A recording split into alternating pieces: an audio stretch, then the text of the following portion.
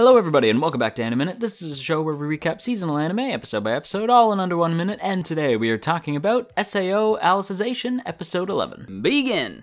As Kirito and Yu-Gi-Oh take a step forward on their quest, they are quickly knocked a few steps back as they are thrown into the Integrity Knight's underground prison. Meanwhile, Asuna gets the feeling that something is afoot on the Ocean Turtle. Let me just quickly say that I noticed a small dip in the art. Characters looked a little bit wonky here and there. Asuna walking around Ocean Turtle and the boy squaring off against the Integrity Knight just looked a little off, but maybe that was just me. I like the idea of putting AI into robot bodies. That was cool, and it gives the Ocean Turtle characters something neat to sink their teeth into. Meanwhile, Kirito and Yu-Gi-Oh are about to throw down with Alice's trainee, and I am all kinds of hyped. Their chemistry is just great together, helped in no small part by the excellent work the seiyus have been putting in. Honestly, this whole thing was just a really neat episode.